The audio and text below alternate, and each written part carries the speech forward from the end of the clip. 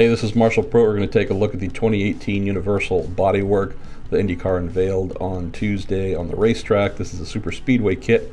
We're looking at the Chevy-powered version here using the 2012 Dallara DW12 chassis this is built around.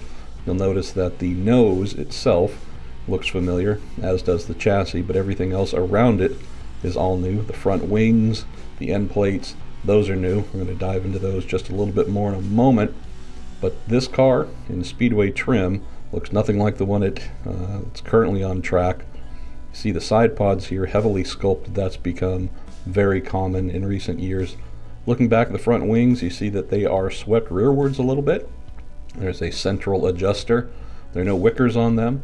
The end plates themselves can be adjusted up or down to be tuned to match the height of the wing angles themselves. So no matter how high or how low the front wings are adjusted, mechanics can adjust the end plates so they are running as flat as can be. You'll see here the central spine, the central wicker. It's a carryover from the Honda last year. It's on both cars. If you look at the curved profile of the DW12 chassis in the nose, it's round. In a crash and a flip, air loves things that are round to lift those things up. So that central wicker is meant to disturb the air and slow that from happening. Now the side pods here, just love these. Again, not necessarily brand new concept in terms of something that's never been seen before, but to me, just very modern. I love the sculpting. You'll see at the base of the side pods below where the radiator and turbo inlets come, at the very base there, there's a bit of a scalloping to take the air that comes in and hits the side pod, hold on to that, create some vortices. You also see the big hole that will be open on the super speedways. That'll be closed when we are road and street courses to make more downforce. The sponsor blocker is gone. Very happy that that is no longer there. I know that teams are certainly happy.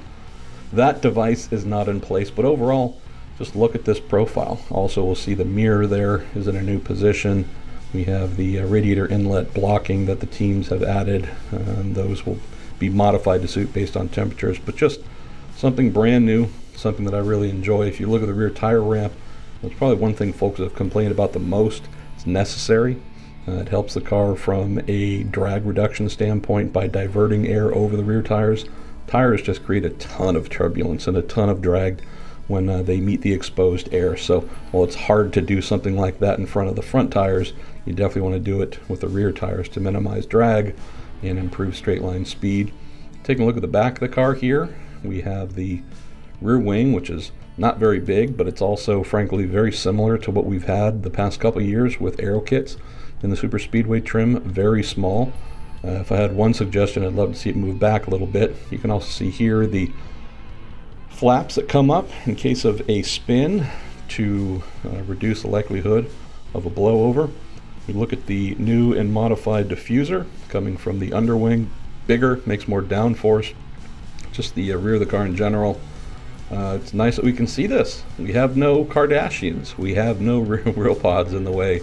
The attenuator is still there, as you can see, but the beam wings that came out and held on to the Kardashians, just ugly as can be, didn't do anything. They didn't stop Scott Dixon from getting airborne at Indy in the crash this year, so glad they're gone. Look at those giant tires, just a wonderful look.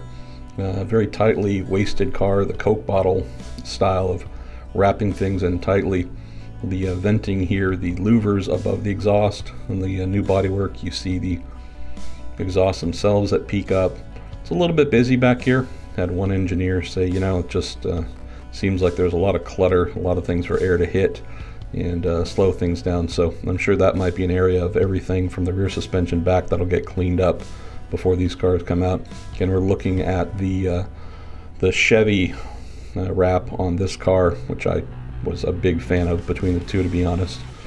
So we have this downward angle on the rear wing. There's a consideration of angling those upwards, but there's a part of me that thinks this either needs to be higher or swept back so it stands apart from the car a little more. It just gets lost from some angles. There's a rear wing adjuster.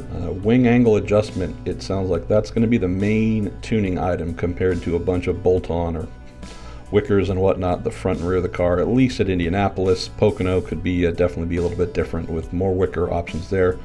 Just a beautiful low engine cover, something that I think that is IndyCar. Now that we're going back to it, it needs to stay. The back side of the ramps themselves, the opening there wrapping from the inside of the side pod going between the ramp. You can see a little NACA duct hidden in there for some cooling of electronics, but that's the back of the car. It looks beautiful. We have the very small spine atop the engine cover itself, a little bit of lateral stability and yaw in case of a slide. Again, that rounded surface, that small fin helps break that up. But yeah, you just look at what this is. It is just beautifully profiled and tapered. Everything. There's very little that is straight.